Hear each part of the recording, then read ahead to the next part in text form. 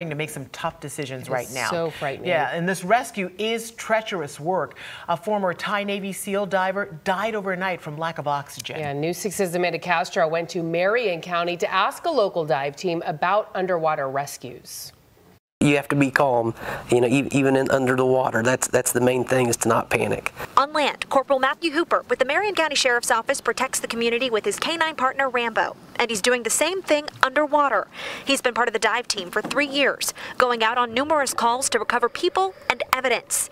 He says one of the most dangerous parts of the job is not knowing what you're diving into. We train for just about anything to go wrong, that will go wrong, but it could be equipment, communication, it may be wildlife out there as well. It just depends on the nature of the dive and the location, and we just adjust to it accordingly and to accomplish the mission. The Marion County dive team does not dive in any underwater caves, similar to the one that the Thai soccer team is trapped in.